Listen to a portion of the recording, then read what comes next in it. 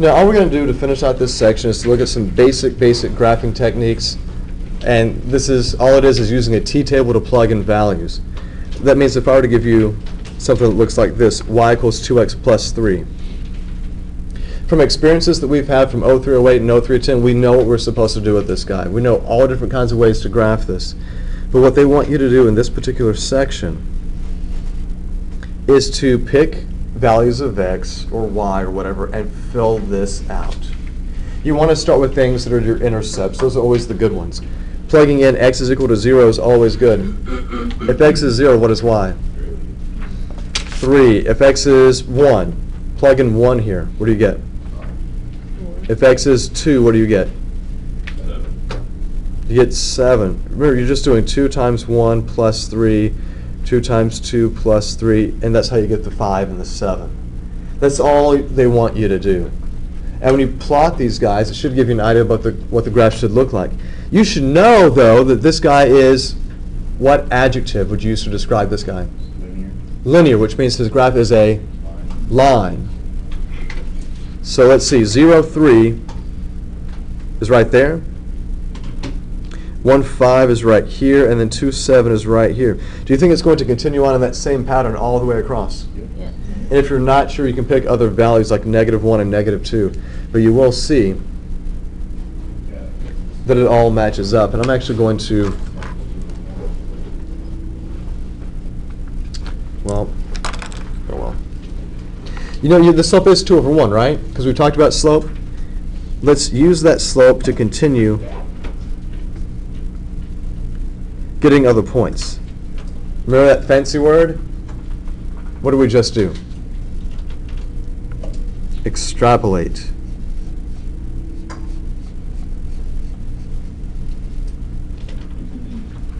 So that's what my graph should look like. It's just a line. How can you verify this guy? Use a graphing calculator. Okay. So there's not really much to this one. Now the next one is a little bit different. But I'm just kind of going off of how the book has these guys laid out.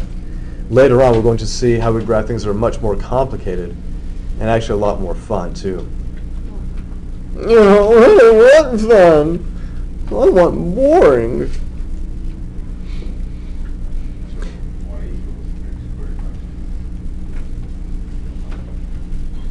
You can't square both sides. You can't change this guy, because if you do, it's not going to have the same meaning.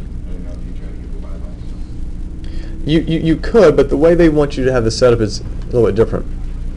Here, notice how x is by itself, right? So maybe instead of plugging in x values, maybe I should plug in y values. Yeah. If I try to plug in y as 0, what is x?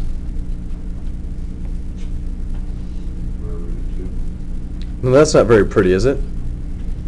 What are y values that you could plug into this guy that will be nice once I work out the radicand and I have to have the square root? So 2, -2. Oh, wait, -2. Why -2?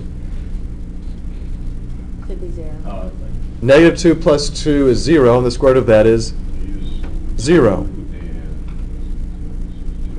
You said 2. 7. 2 plus 2 is 4. The square root of 4 is 2. How about -1? I heard you say, what did you say, 7? 7. If I plug in 7 plus 2 is 9. Square root of 9 is 3. Now I'm going to stop here because I'm going to start running out of room in terms of what I have here on my graphing window. I tell you right now, I'm not going to graph square root of -2, 0. No, the square root of -2, did I say square root of -2? I can't even talk today. Do you know what the square root of 2 is? Just let it go. The square root of 2 is about 1.414. So let's plot the easy guys. 0, -2. I hope it didn't record that. 0, -2. I've got 2, 2. We've got 1, -1. And the last guy that fits on here is 3, 7. Okay. And this is all that I have.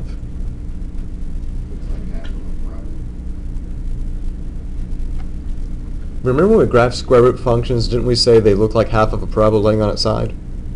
Since this is x by itself, the orientation is different, and so it does look like half a parabola, except it just straight up looks like half a parabola. If you had squared both sides like you were trying to do before, Doug, you would have gotten something that would have been a parabola. But that's not what we have here.